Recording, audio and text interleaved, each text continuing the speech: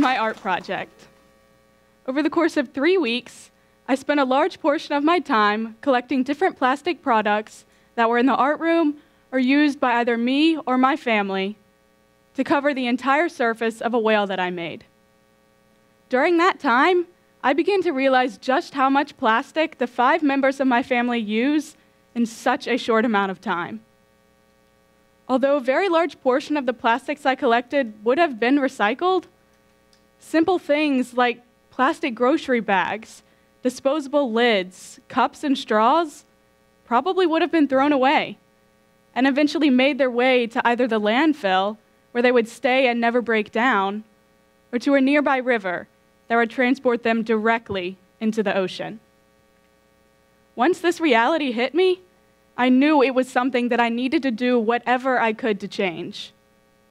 Since then, I've made sure that any plastic products my family or I use are recycled. I've also started to use that extra 1 minute it takes to fill up a water bottle, as opposed to just simply grabbing a plastic bottle from the fridge. Despite these simple changes made to my day-to-day life, nothing, and I mean nothing, is going to fix the masses of plastic polluting our world unless we take that difficult step to stop using plastic when we can and dispose of it properly when we can't. Driving through my very own community and seeing the dozens of plastic bags hanging limply from tree branches by the river, and envisioning the pounds of plastic I throw away each year, I started to put myself into the position of the marine animals suffering every day because of this. I started to imagine swimming through the clearest, most picturesque ocean. Surrounding me is a field of exotic coral and fish of colors I didn't even know existed on the color wheel. I look around and see nothing but boundless water. I am completely at peace.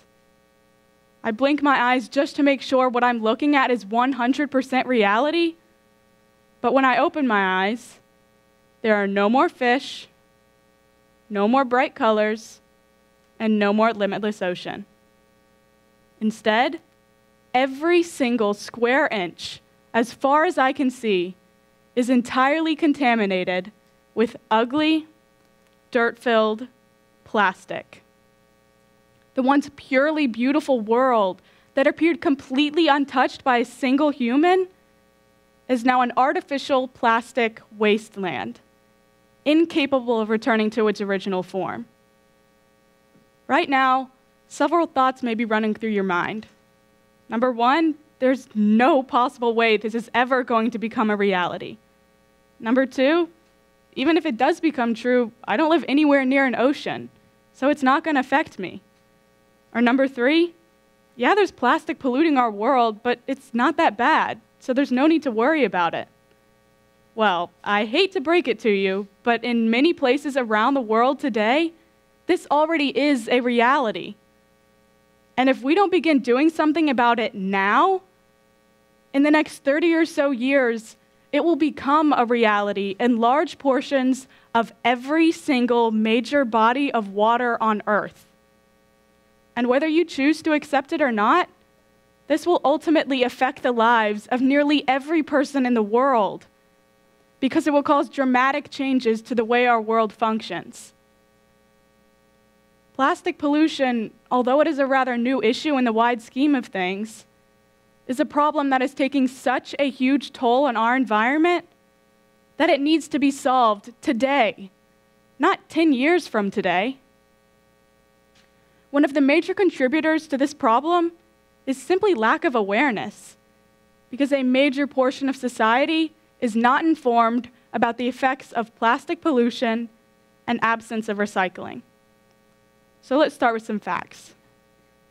According to earthday.org, nearly 9 million tons of plastic is dumped into the ocean every year.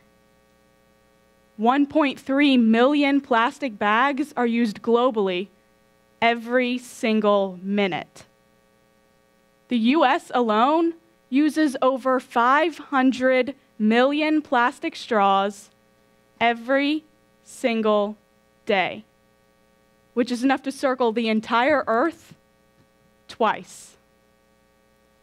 most haunting part is that if production isn't curbed, plastic pollution will outweigh fish pound for pound by the year 2050.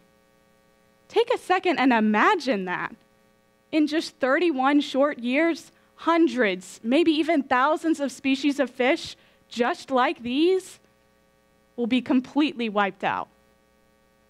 No more emperor angelfish, no more Moorish idol, and no more lionfish.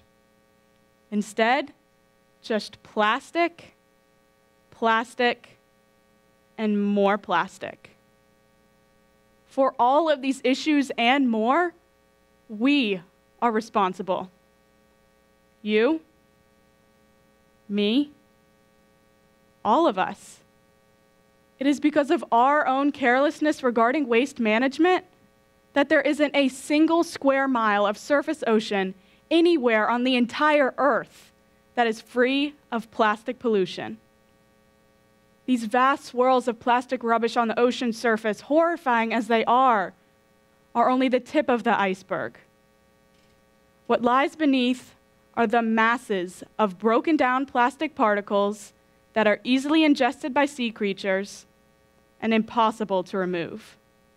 Now, I'm not saying that we should drop plastic altogether, because we can't do that. We're already living in a world consumed by plastic. It's in the consumer goods that fill our stores, the single-use packaging we discard, and even in our clothing, which sheds microplastic fibers in the wash. I'm simply saying that we need to begin paying more attention to what we use and how we dispose of it. Because of all of the plastic consuming our world, only 9% of it even gets recycled. And since most plastics don't biodegrade in any meaningful sense, the remaining 91% could exist for hundreds or even thousands of years.